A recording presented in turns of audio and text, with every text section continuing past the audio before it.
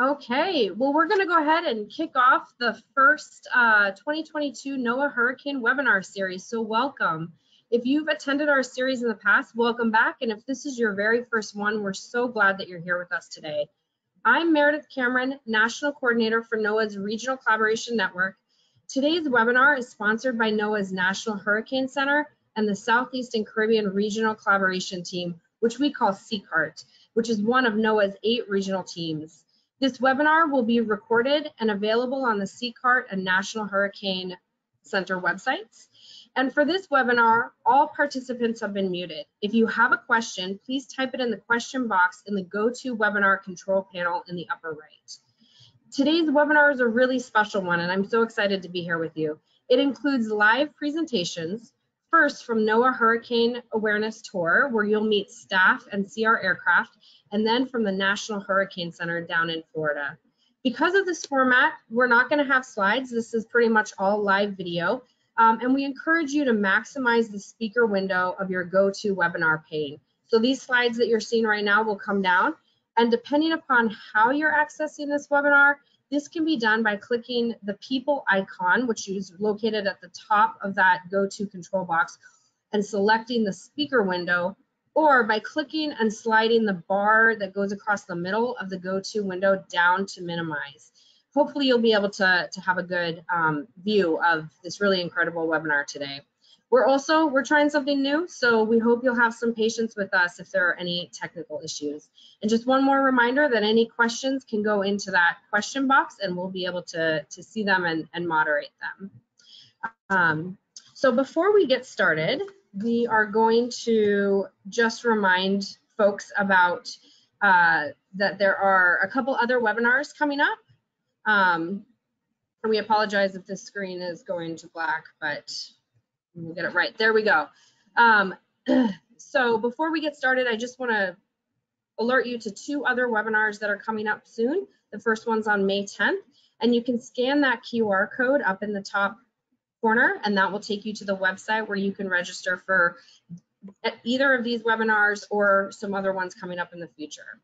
So I think that is all the housekeeping that we have. I'm going to stop sharing my slide, and Robbie and Dan, if you are out there, you guys can come on video, and it's going to be my pleasure to introduce you to Ken Graham, the Director of NOAA's National Hurricane Center, who is standing out on the tarmac at Reagan National Airport in DC with some special guests.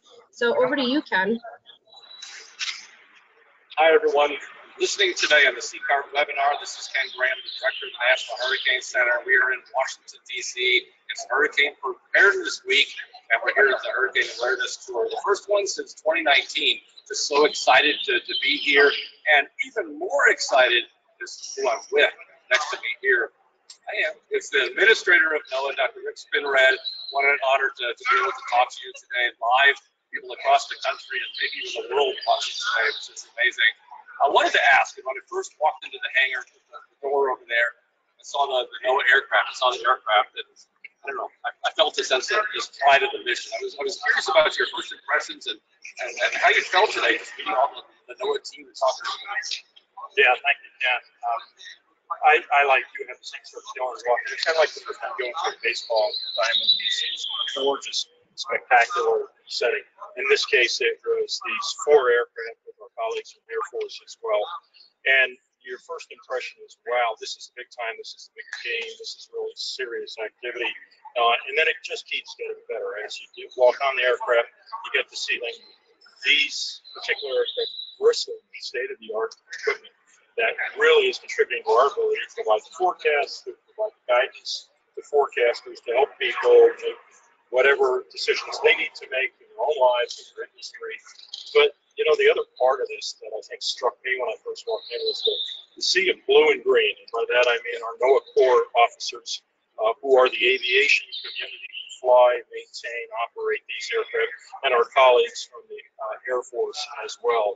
An extraordinary cadre of professionals who have the same passion you and I do for things meteorological, things oceanographic, and of course they're here for hurricane awareness, all the work, hurricane flights. But these aircraft are so much more for us. So knowing that these folks are the cream of the crop that are providing the capabilities we need for us to do our mission. Is the other extraordinary thing of pride I have. The same thing, right? Right when I walk through the door, it's exactly the same thing. Just a sense of pride about everyone being together and the whole team. I did want to ask, part of our news conference this morning, we had Bebo from, just Deputy Administrator Bebo was here from FEMA. And, we mentioned the comment about the whole partnership and the whole takes a team. And, it just was interesting to think about that. The whole team, we get a comment about, can't do it alone. Just interesting how we all have to come together when it comes to hurricanes. Yeah, and I think our colleagues at FEMA represent that. They are obviously the experts in making decisions and advice on emergency management. And so working with them, knowing what their needs are. I remember a few years ago, in fact, in NOAA, we were talking about expanding the 24, 48, 72, 96-hour forecast. And our colleagues came up and said, once you get past about 96 hours, the mission changes for us at FEMA. So we had to rethink our objectives at NOAA. And I've also had to, FEMA and the state of Washington are very obvious partners on this. But there's so many other partners that we work with. Obviously, Air Force, for example, we work with our colleagues at NASA. National Science Foundation, we work with research. So it really is about what takes that.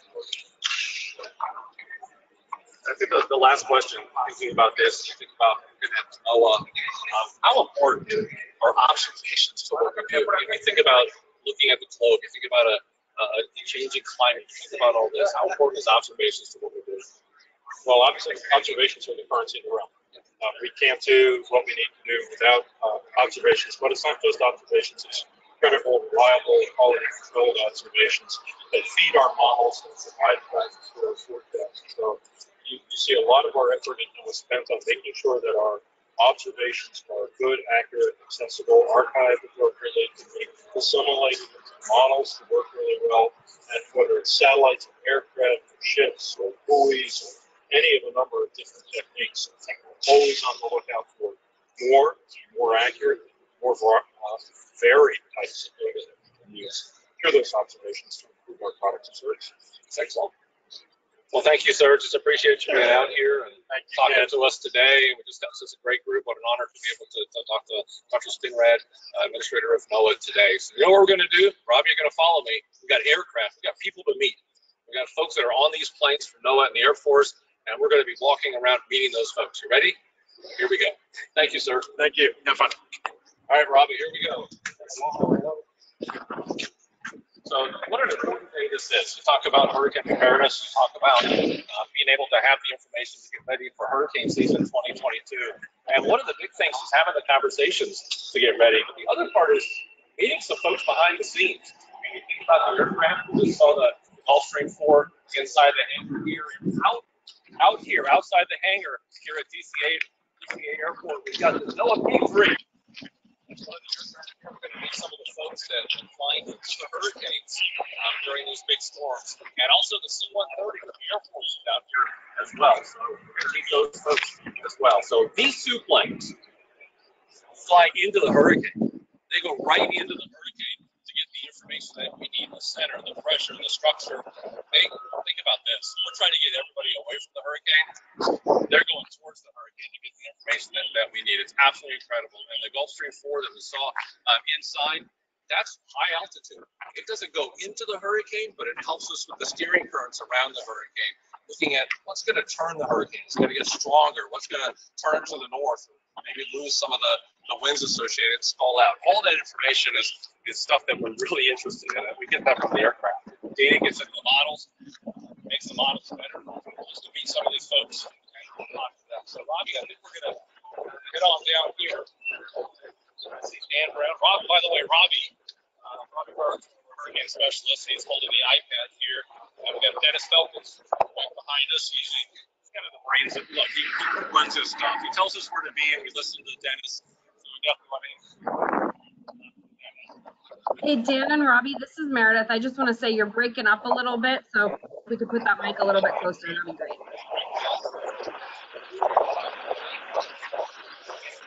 How are you? Good, how are you? Yeah, thanks for doing this. So again, we just want to kind of talk to you about what you do and on the plane and some of the role of the aircraft. So introduce yourself. Hi, my name is Reagan National Airport. I'm a pilot on the P3. So when you're flying on the plane, I mean, you think about it, we get questions all the time, right? I mean, I know this is an obvious question, but all the kids that are watching, I don't know, the audience, they always ask, is it bumpy? What's it like to fly a plane into a hurricane? Yeah, so it is very turbulent, so it can be pretty bumpy depending on the storm. So we just make sure we strap in as tight as possible and, prepare for the worst. What's some of the data that we get from the plane? That's another frequent question that we get. It's like, what kind of data that we get flying into the hurricane? What do we get out of it? Yeah, so this plane in particular, the P3, flies through the eye wall of the plane. So we do that along with the Air Force. So we use an airplane head.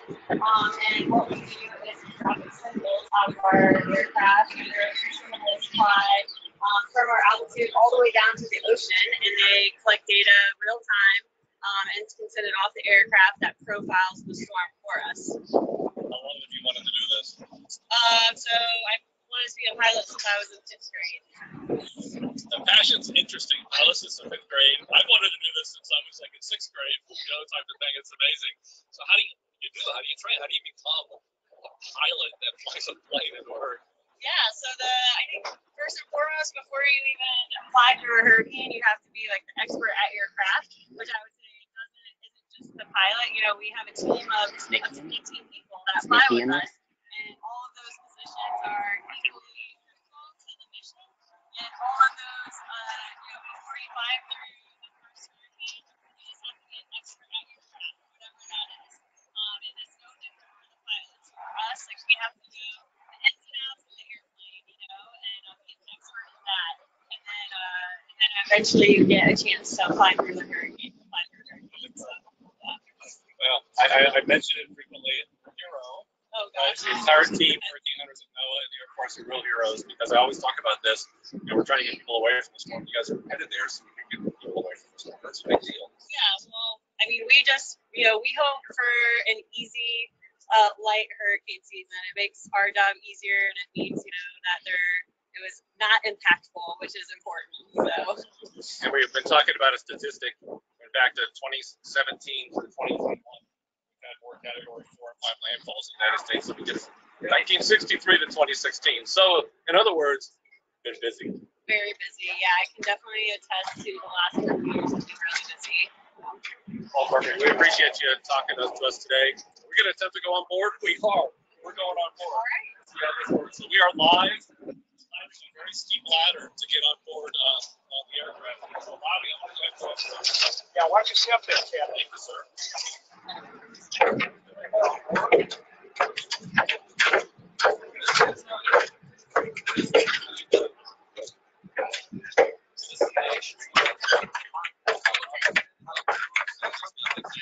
So, our inside the boat flies into the hurricane, and really excited about this. So, hey, man, let's talk to you. Yeah, exactly. All right. So, anyway, introduce yourself and tell us your role. I'm Captain Chris Kearns, and I'm the commanding officer of the Aircraft Operations Center. So when you're think about all how busy it's been absolutely just a busy few seasons, that's for sure. Talk about some of the information you get from this aircraft center. So yeah, the last 2 years especially have been extremely busy. So the first, the most biggest hurricane season 2 years ago, and last year the third most. Data we get from the aircraft, we're collecting all the data in the storm environment, passing it off to NHC as fast as we can. We're collecting wind data, precipitation, humidity, like all kinds of temperature, water temperature from the BTs, like all of that we're collecting, kind of gathering up, putting in a good format, and then passing it off to be used in the forecast model. So what kind of career, what kind of type of folks we have on the plane, different careers? We have all sorts of backgrounds, lots of military backgrounds, folks that have spent entire careers, retired from the Air Force or the Navy, and then come to NOAA. You have NOAA Corps officers who were started out in the Navy or the Air Force, who started out as pilots and now fly for the NOAA Corps. That's one area. A lot of meteorology backgrounds. Folks went to Florida State, really good meteorology programs, so there's that too. It's been really good, and it's a diverse group of people that actually makes us a lot better. That's exciting. Show us something cool. Maybe right here, the drop zone. That's the coolest. Yeah, that's the coolest. All right. We can do that. Huh? You can.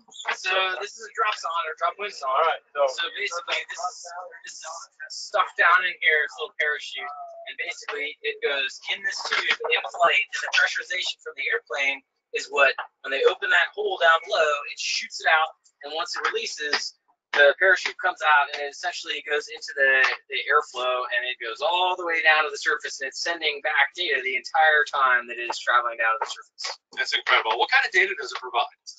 So this is air pressure. I mean, this is pressure, temperature, and humidity, and telemetry data. Humidity and telemetry data. Okay. Wind speed and direction. Wind speed and direction. There you go. It's incredible. All that information from that right there that's dropped right out of the aircraft to get us that information. These look cool. So buoys, right? So these are bathythermiographs. So BTs we call them, right? So that's easy to remember. But basically, this is going to launch out, and it's not really doing so much in the air, but once it makes contact with the water, it will start reporting back. The salinity of the water actually powers a battery inside this buoy, and it will continue to report until we lose contact with it at a depth of, how deep, Mac? 300 meters. 300 meters. Pretty deep under the ocean. That's absolutely incredible. So really, this is a flying science lab. Really a good way to think about it, Robbie. If you pan over there, look at all the computer workstations. You have different people, different professions working at each workstation, getting the data, getting that data to us at the Hurricane Center and beyond, and the research missions as well. And think about all the research that takes place on this aircraft, the research to operations, and what that does is make the forecast better. It makes it really better, and that's how important this mission is, not just operationally, but the research as well. So this is awesome. So we get to meet the folks on the NOAA P3 here. Anything else you want to add? What did I forget? Anything cool? We do a lot more than on hurricanes too. Let's talk about it. Yeah, we're going to come on in, everybody. We're going to Topeka, Kansas, the George Project.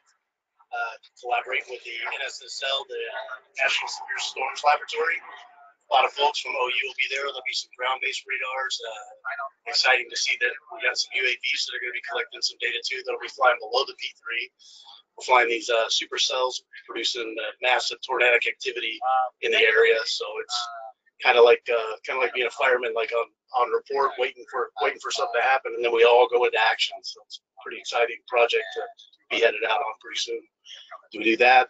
Ocean winter winds research, GravD project, where we're measuring the gravitational fields out there, and all the other missions at AOC too that we do. Coastal mapping, harbor seal counting projects. That's a neat place to work. Really cool part of the Americana. AOC, an Aircraft Operations Center, Lakeland, Florida. That's where the headquartered out of there. It's just an amazing place to see the planes together. So just a big salute. Thank you for what you all do. Like I keep saying it over and over, I really do mean it. Just heroes going towards that storm so we can get people away from the storm. So just a big thank you for all you do. So you're seeing some heroes, everybody, across the country. We're on the P3. What are we doing next? Go talk to the Air Force. Want to do that? Okay. So we're live going down that ladder. Okay. And it's going to be fine. You know, it really is going to be fine. All right. Go backwards. Here we go. Bye.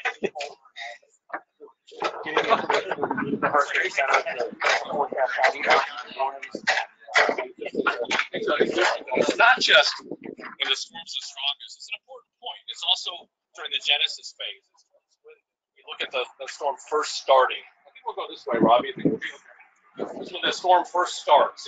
Watch your head. It's really not really sure where the center is, and having the aircraft get out into that area to see areas of circulation.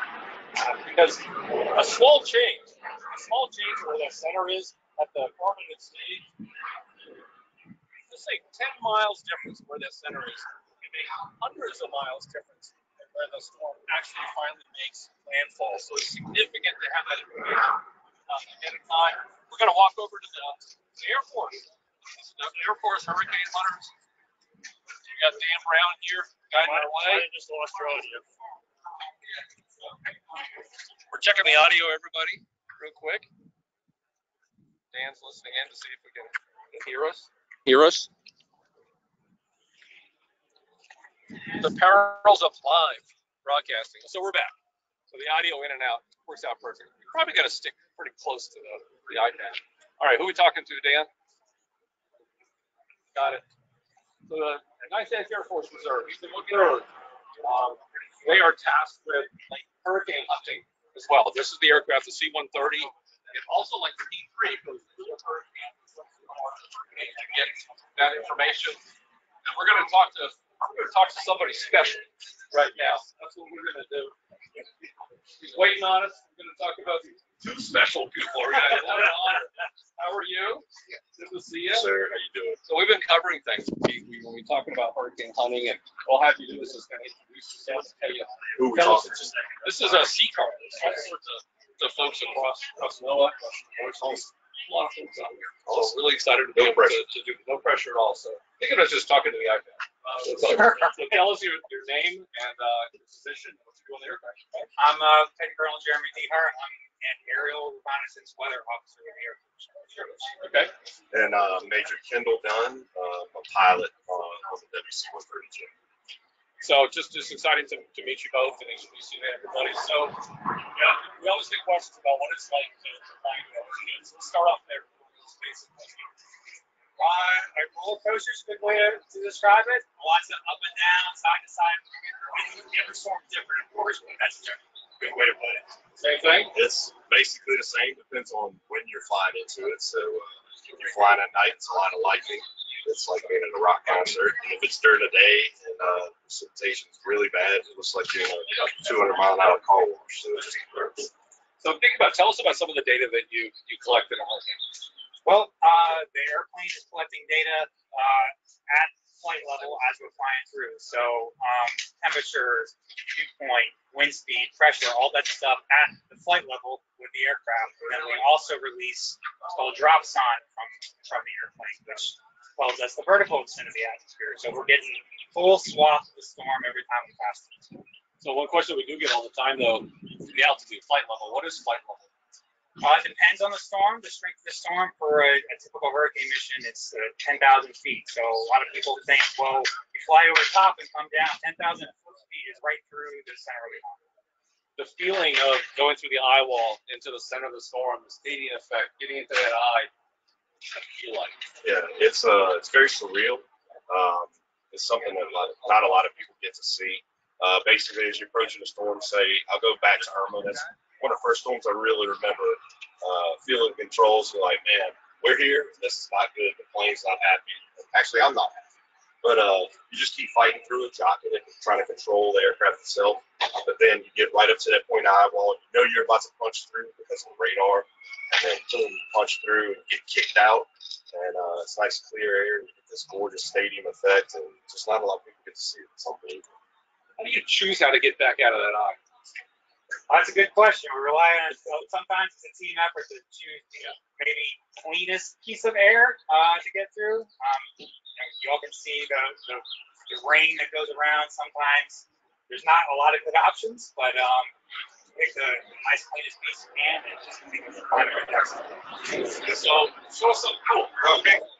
Besides being hard, Besides yourselves. Yeah, Robbie to come up. So we're on board the C-130, so we're going to look around here a little bit. Yeah, so this is just a standard C-130J, and we put the W on it. We've put our weather equipment, so it looks like a normal Army aircraft. And then we have the weather channel up front too, doing some briefing stuff. Standard stuff. That's our restroom that the man's leaning on right there. But anyway, that's a toilet for us. Number one question we always it's like where to use the restroom. Well, there it is. And as you move forward, you'll see where the armors are. In the load mask. You can actually go to reverse in the cockpit. What do you think, Robbie? Gonna try to get in the cockpit? That's what we're gonna do. Go backwards. Yep, we're gonna go backward into the cockpit. So it's just incredible. I mean, if you think about this aircraft flying into the hurricane, and I mentioned it several times. We just really appreciate you all. We're gonna go this way. Wow.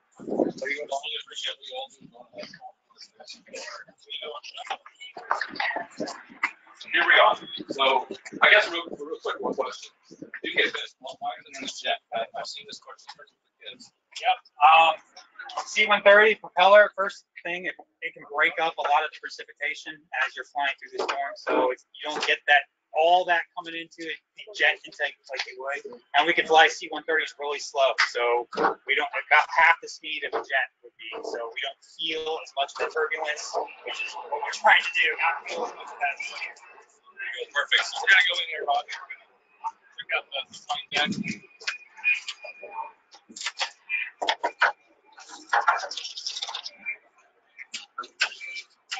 Okay. So get out of the shot, sit down right here. All right, so here we are. So I guess one question that immediately comes to mind, because I've heard it asked before, how many people are up there? How many people does it take to fly this plane? So basically, you have the two pilots up here, left and right seat, pilot, co-pilot. Right here, where Ken sitting, is where our navigator sits, and that's a min crew. So we fly the plane, navigate, get through the storm. Weather officer's in the back, and he's talking to us, helping us get to where he wants to go. The pilot's basically the bus drivers, trying to get us there safe, and the navigator in the storm environment is just trying to keep us out of like mesocyclones and those kind of things. So the navigator's looking at that. What role? I know the meteorologist will play a role in collecting the data for us. What role does the meteorologist play in getting information up here as well? Right. That's exactly. Sometimes you're dual-hatted. I mean, you're not. You're kind of put in that situation where I guess I'm the weather expert up here, so we need to find. We talked about clear path out. You don't want to fly through any hook echoes or any of that kind of stuff that you know could be an extra bit of circulation, like a tornadic signature flying through the eye wall. And then, once we're up here, though, our job is primarily to be the mission director. As Kendall said, we're kind of telling the pilots where to go to fix the exact location of the storm. So I guess my next question, and we're going to probably go to the Hurricane Center after this to get a tour of the Hurricane Center. So my last question is this: how long have you wanted to do this? What makes you proud? Yeah.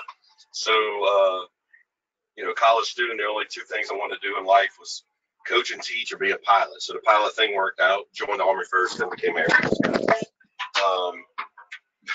Whatever that was. Anyway, so fortunately, I was able to do this. The hurricane hunters being close to Biloxi in that area. The coolest thing about this mission, I've done a lot of military missions for Army and otherwise. This is an immediate impact mission. There's nothing cooler than landing and see it on whether CNN, Fox News, Weather Channel. Like hurricane hunters just landed. They gave us this data. This is what they're seeing, intensifying. You got Mr. Ken on the Weather Channel saying, "Hey, hurricane hunters just came out. This is what they see. Y'all need to leave." Or stay, vice versa. So it's very rewarding. So same question, how long have you wanted to do this? Why do you do this? And what makes you proud? A lot of the same answer as Kendall just had, except for he wanted to grow up being a pilot. I was a weather nerd from the very get-go, watching the Weather Channel growing up as a kid. So I always knew it's something I wanted to do. I spent 12 years in the active duty side of the Air Force doing more traditional kind of weather support for airfields, that sort of thing. But nothing compares to the operational type impact that you get here doing this job as a weather guy. It's the most exciting job in the world. And like Kendall said, to be able to see the impact of what we do in real time, we're getting this data, we're sending it to you all at the National Hurricane Center, and within minutes, you guys are ingesting it into your forecast process and sending it out to the world for everyone out there to see. Doesn't get more exciting. Well, we got pilots, we've got meteorologists, we talked about different professions. There's oceanographers there. We got a load master too, right? We got load masters to make sure things are loaded correctly on the plane. So all these different professions that we've heard. So all the folks listening out there, the young folks, we need you, right? We need to recruit lots of new folks to get in the Air Force and get in these planes and help us out, get into the weather forecast offices and the national centers across the Weather Service and all across NOAA. So right now we are going to go to the National Hurricane Center in Miami. John, can you hear me? Yeah, Ken, I can hear you. Can you guys hear me? Thank you. All right. Can I just get confirmation that you guys can hear me okay? I can hear you fine, John. All right, great. Well, welcome to the National Hurricane Center, everybody. Again, my name is John Cangelosi. I'm one of the senior hurricane specialists here at NHC. And I really want to just give you a little quick virtual tour of how everything works at the Hurricane Center and really how our mission is connected to the hurricane hunters. So where I'm sitting right now is really called the heart of the National Hurricane Center. This is the location where we put out the hurricane advisories, the associated watches and warnings, and really work out all of the hazards and impacts as well. And I want to start out this tour, see if you can see the board behind me. This is sort of our big new video wall. And the reason I'm showing it to you, not only because it looks cool, but also because I want to reiterate the very large area that the National Hurricane Center covers.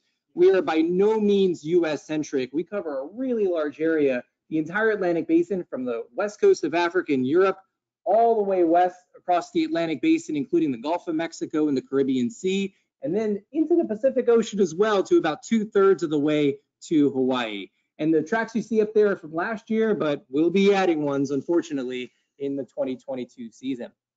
Now, I want to give you a little sense of how the forecast process works and how we work with the hurricane hunters as well.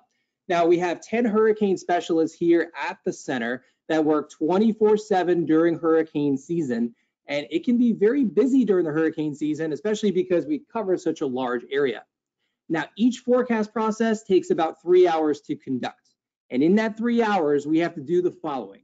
We have to figure out what's happening right now with the storm, work out what's going to happen in the future, and then message that forecast. So that's really our job in the 3-hour period. So let me introduce you to some of the tools. I'll push this a little bit closer. Now, for the first step, we have to figure out the analysis. Now, when we call the analysis, we're talking about using current data to answer 3 questions. And here are those 3 questions. First, where exactly is the center of the circulation? Second, how strong is the storm? And third, how big is the storm? And I'll step out of the way just so you can get a sense of what the forecaster is going to look at. We're going to analyze all sorts of data to make that conclusion. So that could be satellite imagery like you see here on these screens. That could be radar imagery, surface observations, and of course the all-important hurricane hunter observations. Now, when the hurricane hunters are flying, whether the Air Force that you just saw or NOAA, they're collecting that data and we can see it in just mere seconds to minutes of lag. In fact, just across the hall behind me, there's a small unit that is helping to facilitate and coordinate those missions, and they're also helping us interpret the data so we can quality control it and make it very representative of what's happening right now with the storm. All right, so that sort of controls the analysis, what's happening now. But if we have to look forward to the future, what do we use? We can't use data, so we switch gears and look at models that help us understand what's going to happen in the future. And we use all different types of models, but I want to show you how much progress we've made over the years. Now, the first element of prediction that we make is the track. Where is the system going? And I know it's probably hard to see. I'll turn the screen here. But in 1990, our average error, if we were making a landfall position near Biloxi, Mississippi, looked like that blue circle. So it was a really large area. But today, our average error is now that red circle for the same exact forecast scenario, showing you how much progress we've made. And that's really all credit to the advancements in technology, in particular the global models and advancements in science and understanding as well. And when it comes to predicting the strength, we've made progress here too. It's a little hard to see on your screen. I'm going to skip that because it's just too blurry. But know that we've made a lot of progress with our intensity predictions as well, especially over the last 10 or 15 years. All right, so let's imagine for a second that we've figured out all the meteorology. We think we know where the storm's going, how strong it's going to be, how large it's going to be. Our job isn't done there. Our next focus is to coordinate that forecast. And when we coordinate that forecast, it really depends upon where the storm is going and who we need to coordinate with.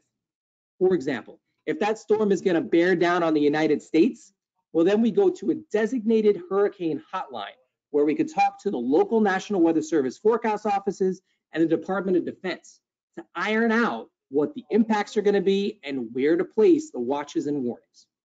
If the system is headed internationally, let's say it's headed to the Caribbean or Bermuda or Canada or Mexico, then we would call up the appropriate countries of impact.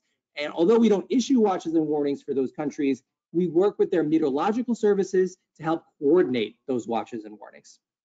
So that's how the coordination works. After that, we then start our level of messaging and communicating.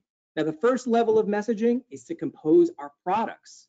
So hopefully, those of you listening today have actually gone on our website and gone past the forecast cone, and maybe actually clicked on the forecast discussion tab, because that tab is actually someone like me or Robbie or Dan or others that you're going to hear from that will actually take time to compose a message about our levels of confidence for the prediction and the different data and models we're using to make that prediction. The forecast goes out 3 hours after we begin, and from there, we switch gears to communicating. I'm actually going to turn my screen around, and I want you to see something. And I know you just spoke to Ken, and normally, if you look at the Hurricane Center, you're going to see it, Ken, at the desk just behind me, because in that room that's all glass, and you can see it in the distance, that's called our media room, where the media will actually be shooting cameras in the direction of Ken or any other person speaking, and then we'll have an opportunity to deliver the message about what this hurricane can do for different regions and also our level of confidence. And in addition to messaging it for the media, just behind, down the hall, we have another dedicated room that's FEMA run. And we have a couple of meteorologists there that we work with after the forecast goes out to actually talk to emergency managers about planning and also about evacuation decisions and the very complicated jobs that they all have.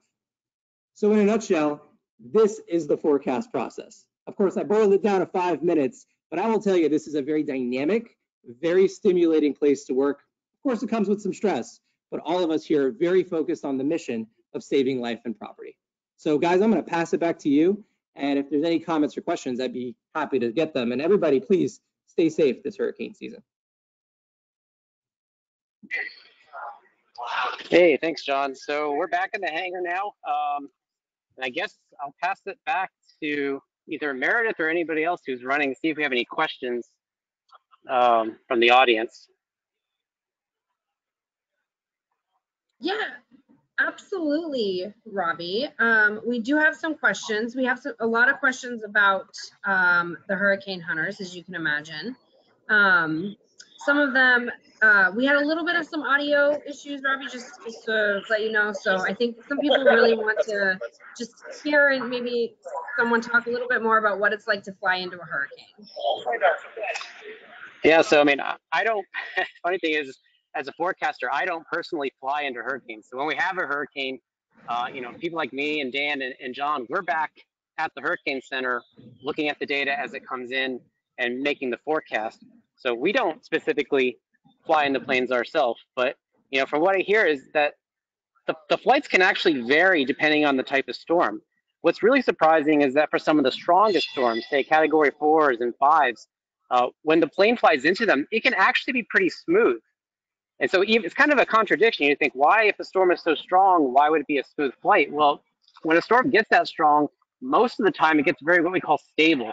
And the winds are all circulating at the same speed and the same height, and it tends to be a smoother flight. But for some of the the storms that are strengthening, when they start like a tropical storm, they get up to Category 1 and 2, if they're strengthening, this causes a lot of turbulence in the storm itself. And so in those flights, from what the hurricane hunters tell us, is that when the planes fly into those storms, it can be a pretty bumpy flight. So it's probably a little bit counter to what many people thought when you think about hurricane hunter aircraft flying into these storms. Absolutely, totally different than what I would imagine. Here's another question. Is the data from the hurricane hunters publicly available? Very good question. Yes. So the data that the hurricane hunters, both the NOAA and the Air Force planes, put out when they're flying through the storms is publicly available. Now, I will tell you that it's not the easiest data to understand and read when you're looking at it. It comes in very what we call alphanumeric text, where it's a bunch of numbers and letters. And so it really takes somebody who's used the data a lot to understand what it's saying. And there's a lot of information in that data. It's where the plane is located, how strong are the winds, what's the temperature, the pressure. All of those are pieces of data that we use as forecasters to determine how strong is the storm, and that helps us to make our predictions. So to answer the question, yes, it is publicly available. It's just very hard to understand for non-meteorologists because it's kind of in that garbled alphanumeric format. Wonderful. We have another one about if the National Hurricane Center has an evacuation plan, since it's in Miami, which is, you know, often a hurricane-prone area. Right. That's an excellent question. You know, we have a great partnership with our coworkers at the Aircraft Operations Center. I think you probably heard Ken Graham say that they're located in Lakeland, Florida. That's kind of in the middle of the state between Tampa and Orlando. And the great thing about their location is that they're not in a surge zone. So even though they could be prone to hurricanes themselves being in Florida, they're not in a surge zone. So if we are threatened in Miami, we can make the easy 3-hour drive north and kind of set up a remote operations in essence at their location in Lakeland. So we do have that on our books if we ever had to use it. Hopefully we don't. I will say that the Hurricane Center itself is a pretty strong, sturdy building. It's made of concrete with multiple layers. And so we've stayed in the Hurricane Center for other past storms, like Hurricane Irma in 2017. I actually slept on the hard floor one of those nights during Irma because I had to work some forecast shifts and then still the next day, and we couldn't leave the center. So, we try to stay if we can, if it's not going to be too bad. But we can also send some people up to Lakeland to take over our operations and make sure the forecast still gets out if we were ever to lose power or communications at the Hurricane Center itself. Wonderful. And I know that you showed us different types of aircraft, but we have a question here about do the hurricane hunters only fly into a hurricane, or do they do tropical storms as well?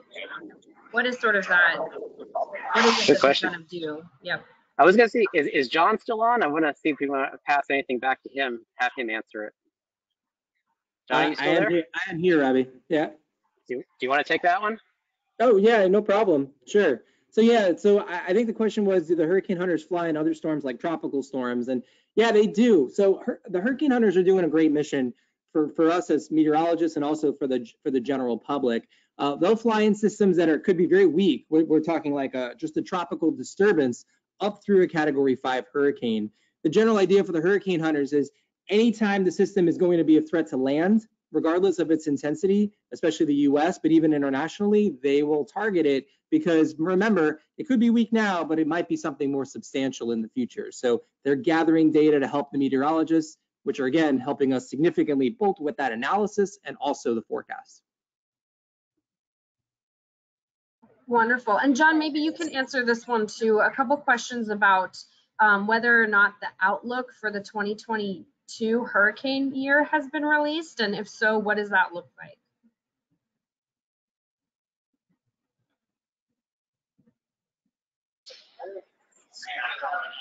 John freeze? Okay, so I think John froze. So I think the question was about the hurricane outlook. NOAA doesn't put out its forecast until later this month, about mid to late May. I think what we can tell you is a few things. One is that we're still seeing a La Nina happening in the Pacific Ocean. And a La Nina is when some of the waters in the Eastern Pacific tend to be warmer than normal. And that actually helps foster hurricane activity in the Atlantic. So when we see this pattern, we tend to see more hurricanes, more tropical storms. So while we don't have exact numbers yet, because the forecast has not been issued, I wouldn't be surprised if we end up having, again, an active season. But like we like to say, it only takes one. It can be a slow season, and if that one storm that we have hits your location, it's a busy season for you, and it's not a good season for you. So we always tell people, prepare, regardless of what the forecast is, because you just never know what kind of storm or where it might hit, when it might hit. Absolutely. We've got a couple more questions, but one that I'd like to go to is we have a couple of folks asking about what type of college degree did either of you two go for, and what might be some advice to aspiring. You want to take that one first, John?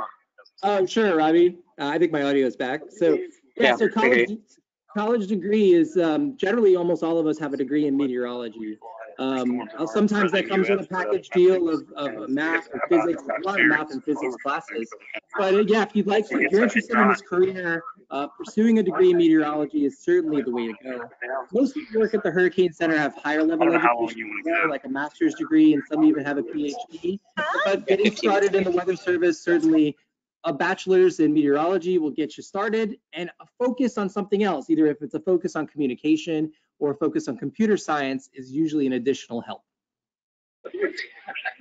Yeah, I agree with John wholeheartedly. I was going to add, I also got a meteorology degree, and I double majored too. When I was an undergrad, I got marine science or oceanography degree too. So, oceans and hurricanes kind of go hand in hand. Hurricanes don't survive without the ocean. So That has really helped me. And then I went on and got a master's degree in communications. So just like John said, sometimes even going into other subjects helps in the field of meteorology.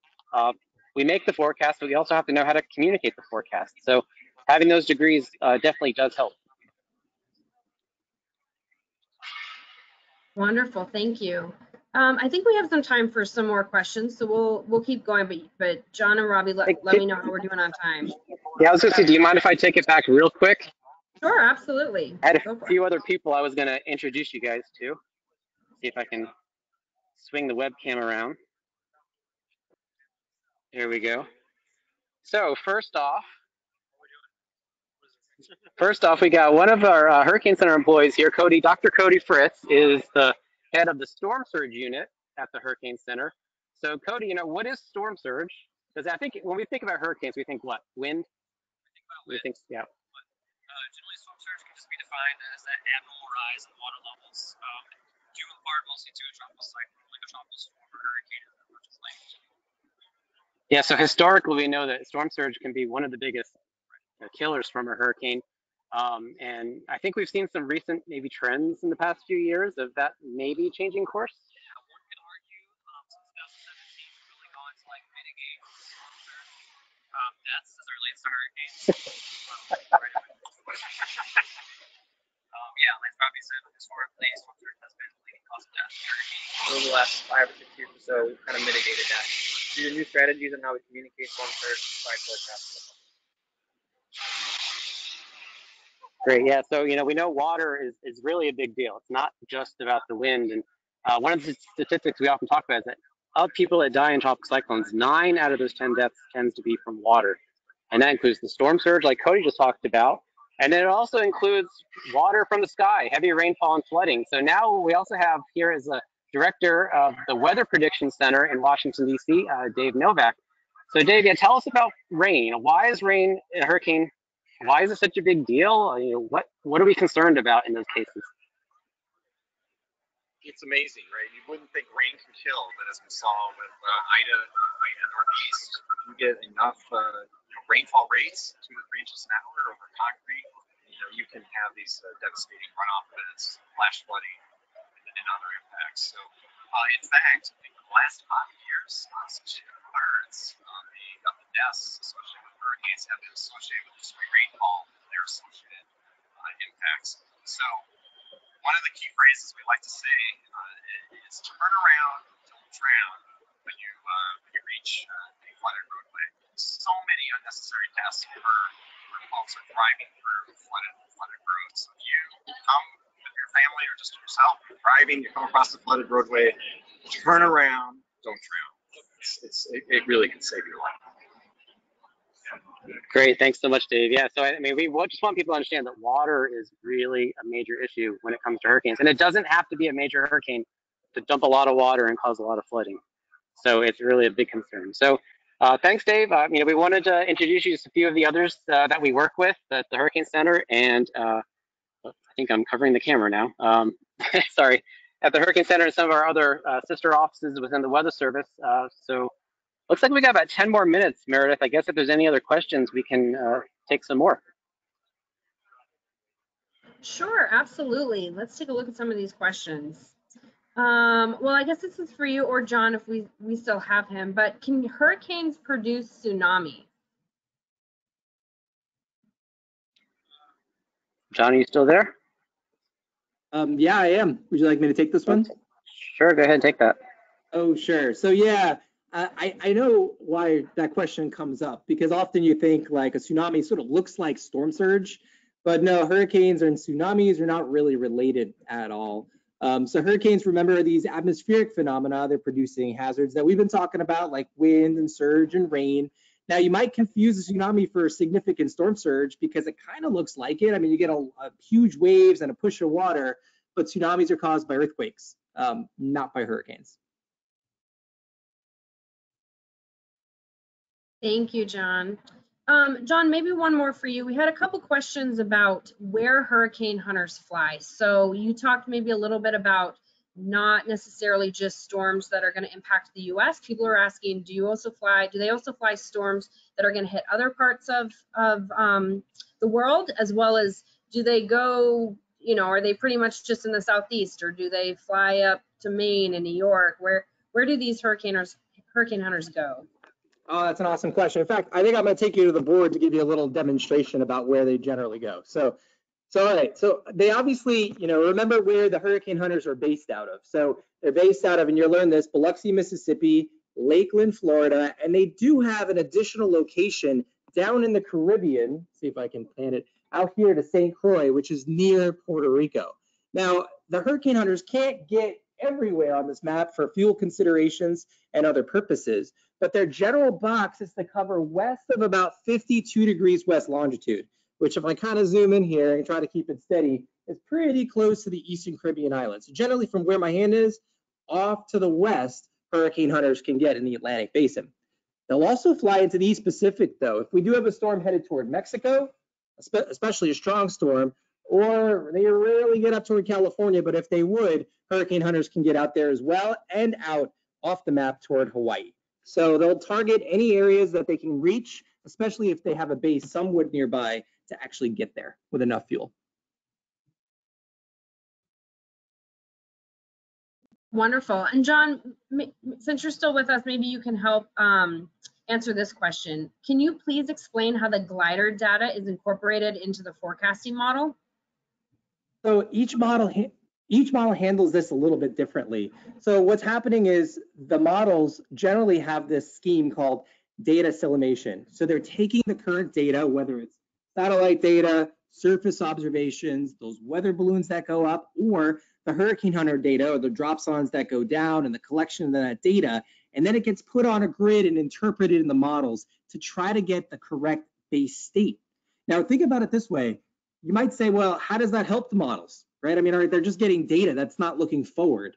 But the reality is if we can get the models with the best current conditions, and what is better than a current condition from the hurricane hunters for hurricanes, if we can get them to the closest correctness, then we could probably get a better prediction out of them. So that's the beauty of the hurricane hunter data. It's a double benefit. It's helping the hurricane center figure out what's happening, and then it's also helping us and the models predict what's going forward by giving the models the best initial state.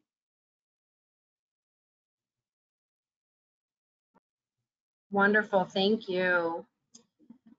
Okay, one last question I think here. Are there any new tools that the National Hurricane Center will be using for this year's forecast in particular? Okay, would you like that one, Robbie? Sure, I mean, I can take that. So, tool-wise, I don't think it was anything really huge and major. I mean, I'll mention that you saw all the planes, that we toured, and some of the things that we didn't talk about is, for example, on the bottom of both the C-130 and the P-3 is an instrument called the SFMR. And you're probably saying, well, SFMR, what does that acronym stand for? It's the Stepped Frequency Microwave Radiometer. And what that instrument is actually doing is it scans down at the ocean surface, and it's actually looking at the sea foam that's created by the strong winds from the hurricane. And based on the amount of foam that's on the sea surface, it then gives an estimate of how strong the winds actually are. So, that tool has been very instrumental over the past couple of years in helping us understand better how strong these storms are. And that's a particular tool where every year we're getting a little bit better and better with those estimates and getting a much better understanding of how strong the storms are. We already talked a little bit about the gliders. There's some efforts and research underway with the drones, sending drones into hurricanes. It's not something we're using, like I say, in an operational sense quite yet, but there's a lot of promise there that maybe these drones can reach hurricanes that are well too far away for the aircraft to reach, but that we could actually get observations in the hurricane itself, even if it's way out over the ocean. Thank you, Robbie. Well, I think we're ending towards, we're coming to the end of the webinar. Robbie, John, were there any last words or anything else you wanted to show us before we wrap up? Robbie, I think we lost audio for you. I'm sorry about that. I turned it off. I meant to keep it on. So one thing that we wanted to mention is that if you're not aware, this is National Hurricane Preparedness Week. Started on Sunday. This is now day 3. And every day this week, we have different themes that we're asking people to, think about as it comes before hurricane season, because now is the time to prepare. You know, you don't want to be rushing when there's a hurricane, trying to get supplies and things like that. So, you know, for example, and I'm looking at the lineup here on this other iPad, but Sunday was determine your risk. You know, are you at risk of hurricanes? Are you in an evacuation zone? That's something you need to know. If you are, then you should develop an evacuation plan. Today's theme is assemble disaster supplies. And I always tell people this, is that now in May, when I go to the grocery store, I pick up a few extra items so that, again, if a hurricane's threatening, I don't have to worry about it then. I've already got things stocked up in my shelves. The rest of the week, just to go quickly, is, you know, get an insurance checkup. Make sure that you and your family have the insurance you need in case there was a disaster. Strengthen your home. Your home needs to be sturdy. Help your neighbor. That's always important. You can't get through this alone. You need your community. And then last but not least, probably the most important, is to complete a written plan. Having it written down on paper helps you know what to do when it gets a little chaotic, when the stress levels go up, and you're ready to go, you know, when there's a hurricane threatening. So if you need any help remembering those, go to our website, www.hurricanes.gov, and you can find all the information you need on how you should be preparing for this upcoming hurricane season. Thank you, Robbie. John, any last words from you? Last thing I'll say is just to kind of piggyback on Robbie is that, you know, I know we often go through this period of time where our area doesn't get hit by a hurricane, but I want everybody to take every hurricane seriously and just follow what Robbie said. Follow this, take the time this week, and you'll take that stress away and you'll be ready for hurricane season. I don't think hurricanes are that scary, honestly, because we can take the steps to get ready well ahead of time. So if you do that, you can take the stress away and focus on what's important, protecting yourself, your home, and your family. That's really all that matters. Wonderful. Thank you I'll both give you so one much. last look at the G4 before we leave. There she is. Absolutely. Well, I'm just going to go ahead and close us out here. I just want to thank all of our speakers and all of the attendees that attended today. We know that we had some audio and video issues going on there for a little bit. This was a recorded webinar, so we'll work to ensure that there's no interruptions for any of the audio that folks may have missed. But we're so thrilled that you joined us today. And we wish our NOAA and U.S. Air Force luck in this season. And again, if you are interested in any of our other webinars, they are available on the SECART and the National Hurricane Center web pages. The next one is May 10th, and we'll discuss tracking Hurricane Ida through NOAA's Office of Response and Restoration. So you should be able to register for that if you're interested. But otherwise, I just want to say thank you all again and enjoy the rest of your day.